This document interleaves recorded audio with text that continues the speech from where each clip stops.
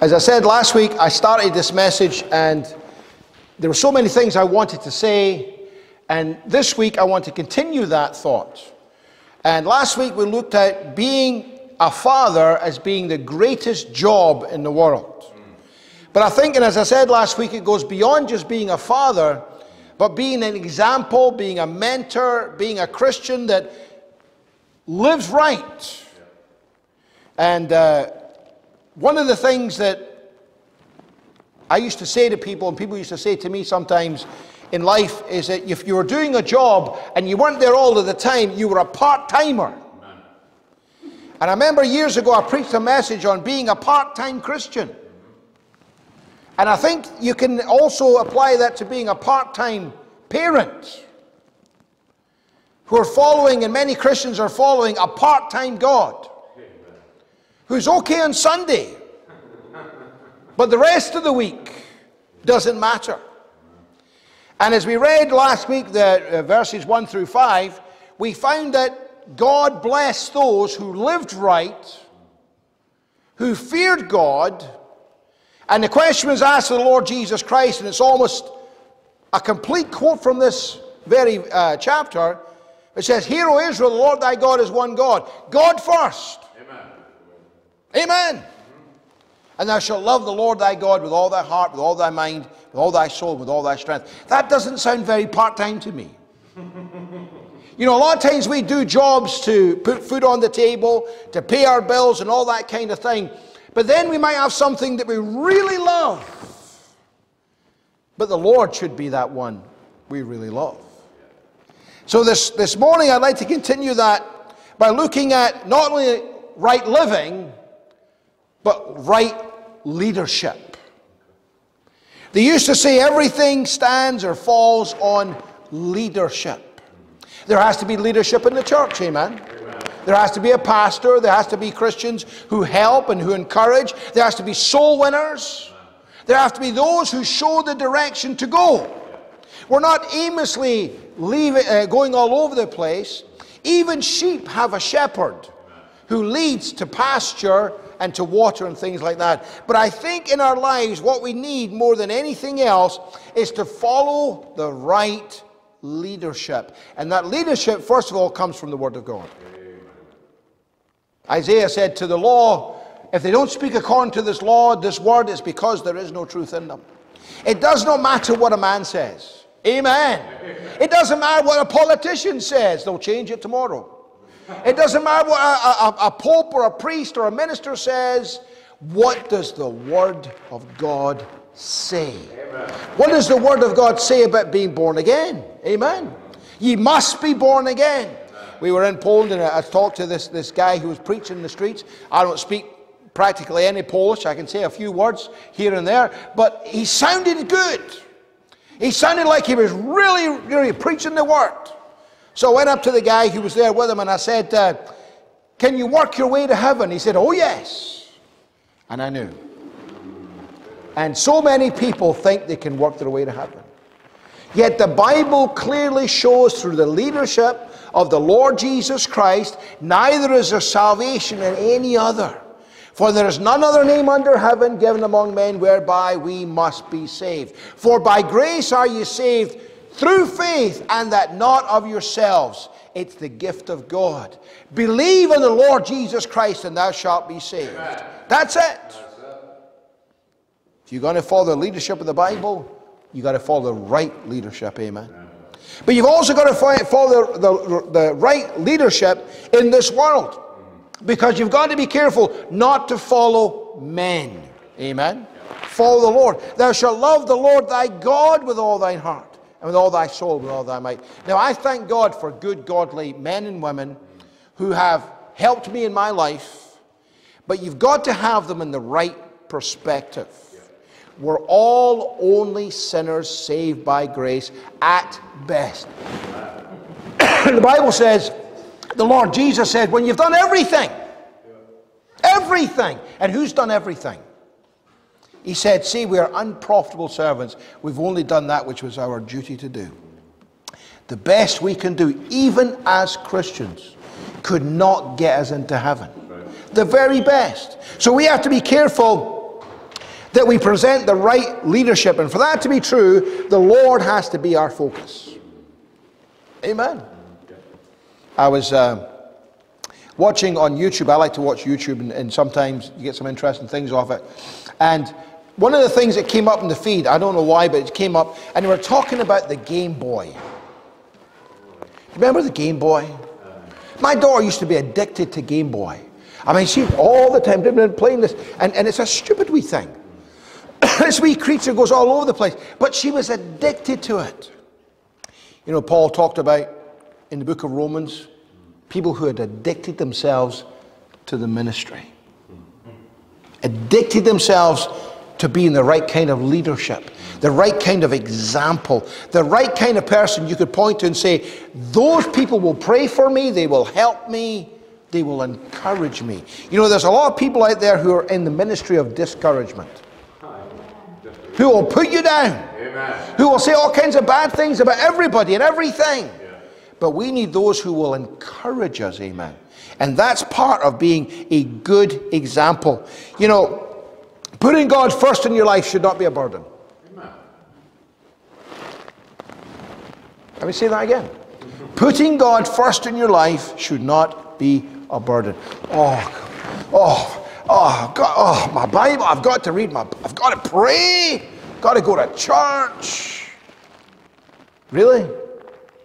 It should be a joy, a wonderful time to get together with God's people, to hear the word of God. The Bible says faith cometh by hearing, hear by the word of God. So as you're under the sound of the preaching, your faith is being increased. Amen. We ought to follow the Lord and put him first in our life. Too many times children see our parents put everything else ahead of God. The world, our jobs, our hobbies, our friends. And then we come to church on Sunday and make God a God of Sunday. What about Monday, Tuesday, Wednesday, Thursday, Friday? You see, that's all a part of leadership, of being a godly father, being a godly Christian, a godly believer, a disciple. You know, one of the things that marked being a disciple is they followed Jesus around. Amen. Who are we following? Not only should the Lord be our focus, but he should be our fixation. They asked Jesus, what's the great commandment? Thou shalt love the Lord thy God with all thy heart, with all thy mind, with all thy soul, with all thy strength.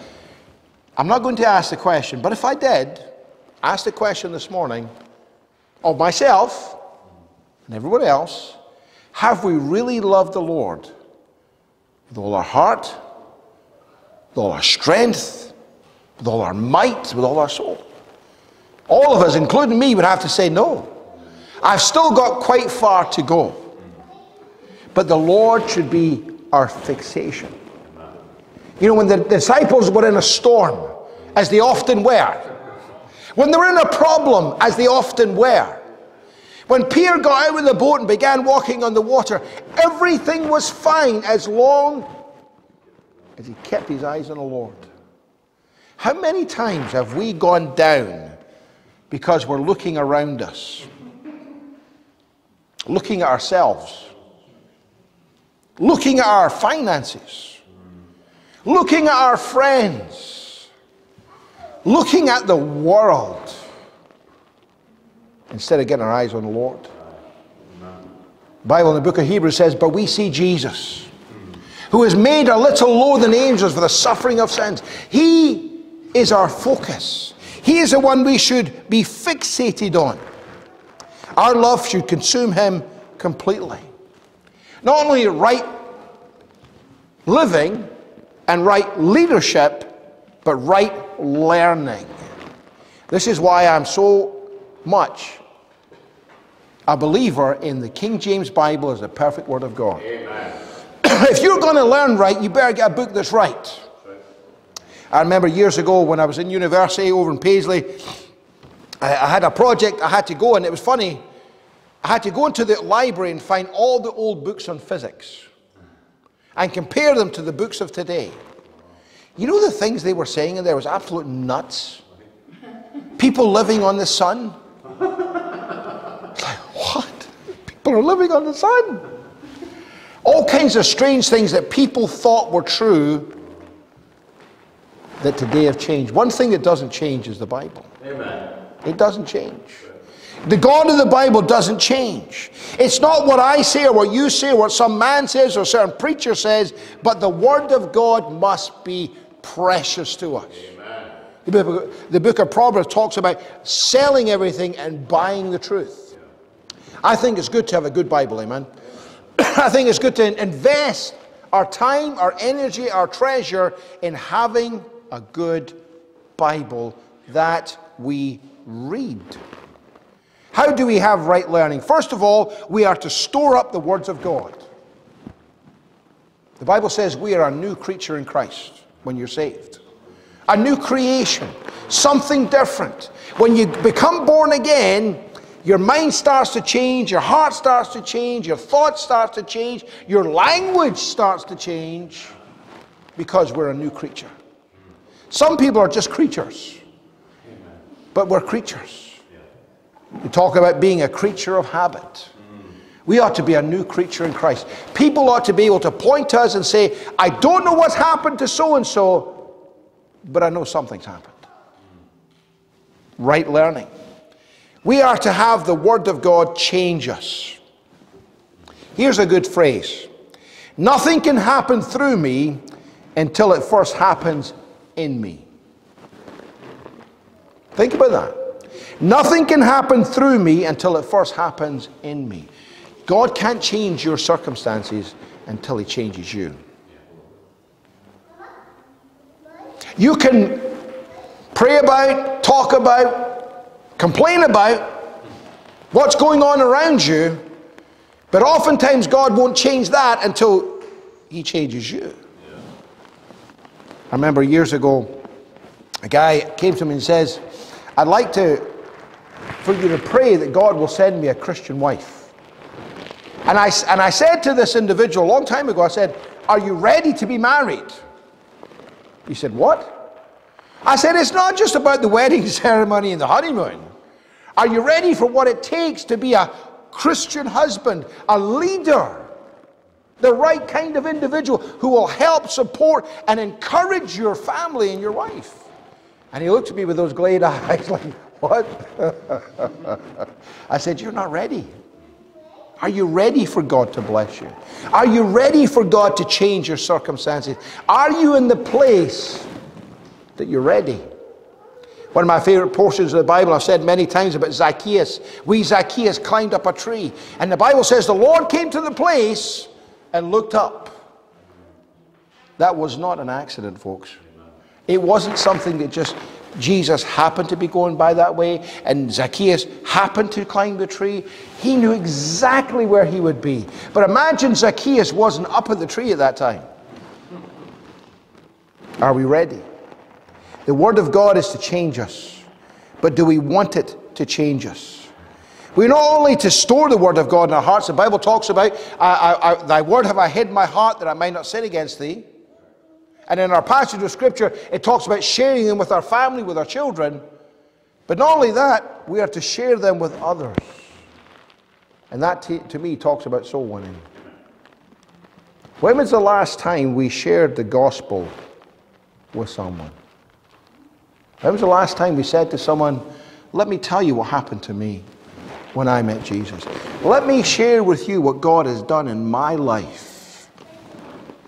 You know what Jesus said? Go into all the world and preach the gospel to every creature. But Lord, this is a different time. Lord, people won't listen. Lord, go. The Lord only says go. He doesn't say get so many results. He doesn't say this, that, and the other. He just says go. Do we have going in our growing? Do we have going in our groaning? Do we have going in our gospel? Do we go with the gospel? Do we take gospel? Here's the first thing, I always like to do this. Put gospel tracts in your wallet, or in your handbag, or in your coat pocket. How many times have you got to the place where you've got an opportunity to witness someone, and you've got any gospel tracts? If you need some, let me know. I'll provide some, amen. We are to share the gospel. We are to show by our lives an example to make people hungry for the Word of God. You know, my mother likes salt. And when I say she likes salt, it's almost...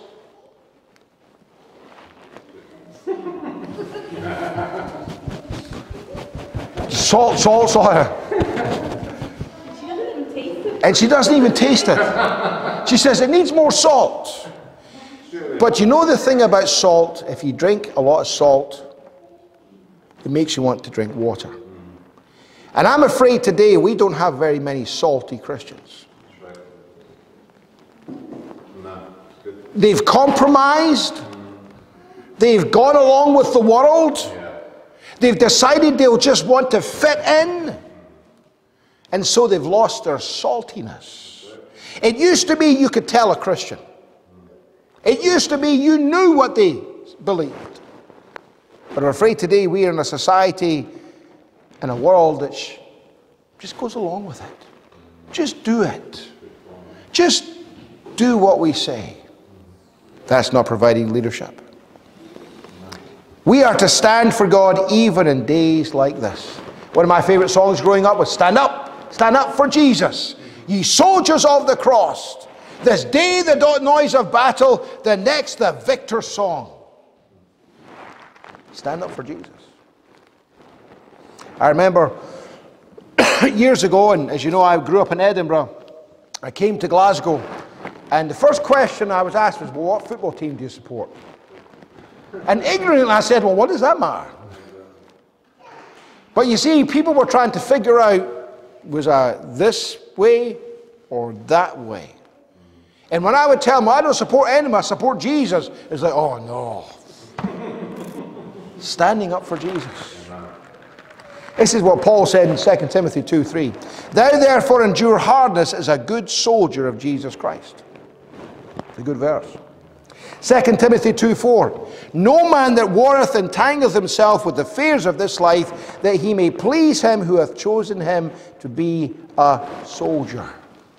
When you're standing up for Jesus, it's important to be careful about the things you get entangled with. You know, the devil has no problem with Christians being diverted here and there instead of focusing on the gospel. There are so many things going on in the world that it would be easy to follow every rabbit trail out there. And most of them are right. But it's not the gospel. It's not what we should focus on. We should focus on the Lord. Paul said to Timothy, don't get entangled with the things of this world, so much so that you're not pleasing God. Amen. What kind of things can we get entangled with? Well, we can be distracted. We can be defeated.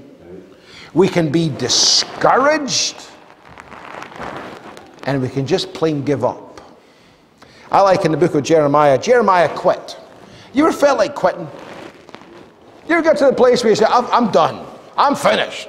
This living for Jesus, it doesn't give me what I'm looking for. And Jeremiah said, I'm not going to speak anymore. I'm going to throw the towel in. If you're saved, when you throw the towel in, the Lord will throw it right back in your face. There is no place to give up. There is no place to just get out of the fight. You've got to keep on going. Got to be careful what you get involved with. You've got to be careful of the things that will weigh you down. Many years ago when I was in the army, and if you've ever been in the military, you know what I'm talking about. When they say go for a run, they don't mean in nice gym shorts and nice gym shoes. They have things they put on your back called weights. And then they have a rifle that they want you to go with as well. And then when they've got 50, 60 pounds on your back and your rifle, they say, run! The Bible says to take off the weights and the things that are stopping us from learning and living the right kind of life. We have to be careful what we get involved in. We have to be careful about the things that discourage us. Paul said, thou therefore endure hardness as a good soldier of Jesus Christ. You know, the trials that come our way the Bible says, are for our benefit. If you take a metal and put it in the fire and then quench it in the water, the metal gets stronger. Amen. And the reason why God puts us in the fire sometimes is to burn off the impurities and to strengthen us. Has God ever burned impurities from your life? Has God ever put you in a hard, difficult place that you've had to stand up and get harder? Let me tell you, if you're going to follow the Lord, you've got to be hard. Amen. This lily-livered, snowflake Christianity, where everything goes their way and there's $1 million in the bank and they drive the great car and all the rest of it, is not the Christianity of the Bible. Amen. Thou therefore endure hardness as a good soldier. Sometimes you just got to get on with it and say, Lord, I know you're going to bless me. I'm just going to keep on going and not stop. I remember I've told you many years ago when I was in the army, we went through a series of things to get to the place we wanted to go. And one of the things was a log race. And you had this big telephone pole, and you had 2 on one end, 2 in the middle, and 2 in the end. And you would run up and down hills for 7 miles. I remember getting the last hill, getting to the top of it, and I quit. Unfortunately, the guy next to me quit first. So I had to pick up the whole log because I didn't want the people in the front to fail. How many times do you just have to pick up the log and keep going? You see, this is what it means to be a good leader, a good father, a good husband, a good son or daughter, a good whatever you want to call it. This is what it really means, the nitty-gritty stuff. One of my favorite songs growing up, I'm showing my age. I beg your pardon, I never promised you a rose garden. Some of you may not even know it. But the Lord never promised an easy life. He never promised a life of constant blessings and everything going your way. But He did promise He would go with you. He did say, I will never leave thee nor forsake thee. And that to me is more important than any money, than anything anyone else can promise me, to know that the Lord is with me. Even in the battle, even in the fire. Go to the book of Daniel. Nebuchadnezzar the king, you better do what I say or I'm throwing you in the fire. So they got in the fire, walked around. And Nebuchadnezzar says, did we not throw 3 and there's 4? And one is like the Son of God. Amen.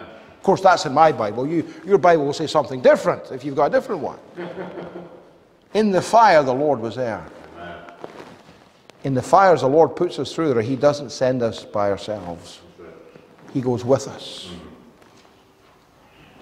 That's the kind of leadership we need today. That's the kind of Christians we need today. Hard Christians, steadfast Christians who will stand up for God and not be part-timers.